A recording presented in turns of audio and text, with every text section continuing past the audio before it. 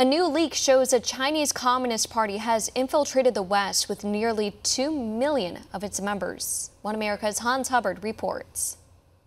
The extent of China's espionage on the Western world is brought to light as an international coalition of lawmakers unveils a major league of Communist Party members.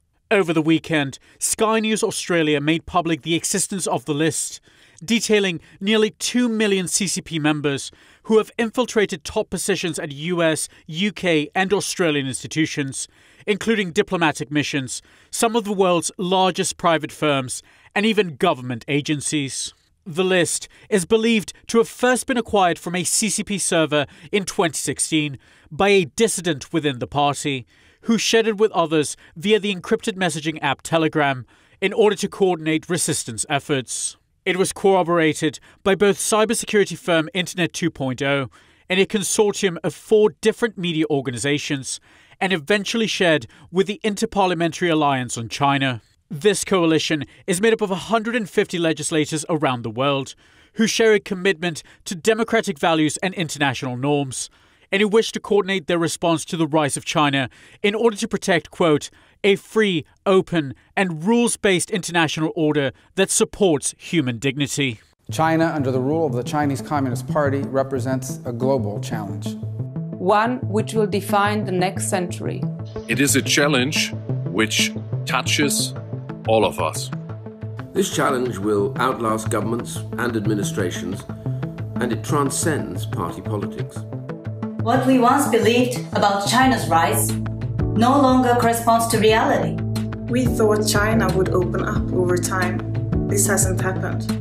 In fact, today, China is authoritarian at home and ever more assertive abroad. One of the greatest revelations of this effort has been the extent to which the Chinese Communist Party has been able to place its members at the highest echelons of Western society, with the stated purpose of manipulating Western institutions of power towards policies more favorable to Beijing's ambitions for expanded global influence. And while the CCP members listed in the leaked dossier have not specifically been accused of espionage as of this report, there are numerous examples of Chinese operatives directly seeking out Western leaders to influence, as evidenced by the recently uncovered exploits of CCP operative Christine Fang, who targeted Democrat Congressman Eric Swalwell.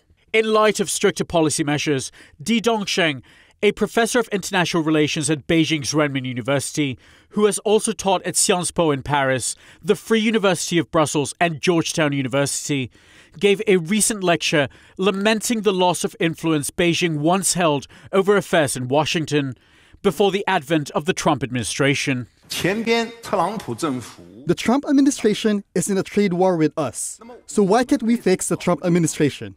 Why between 1992 and 2016 did China and the US used to be able to settle all kinds of issues? Things were solved in no time. I'm going to throw out something maybe a little bit explosive. It's just because we have people at the top of America's core inner circle of power and influence. We have our old friends. According to the dossier, active members of the Chinese Communist Party, all of whom swear upon joining to, quote, fight for communism and be ready at all times to sacrifice all for the party, work within international banking institutions such as HSBC and Standard Chartered, and even pharmaceutical firms developing COVID-19 vaccines, including Pfizer and AstraZeneca. This infiltration has been repeatedly recognized by top administration officials in the US, who have issued calls for the world's democracies to band together and combat Beijing's encroachment into international affairs, with Secretary of State Mike Pompeo recently calling this the defining challenge which the Western world must face in the coming century. We have to admit a hard truth. We must admit a hard truth that should guide us in the years and decades to come.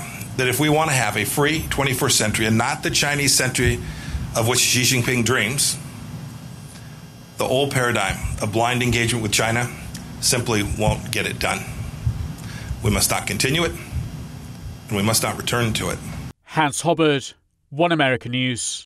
Want to see more videos like this? Visit OANN.com for immediate access to all the clips you've been waiting to see.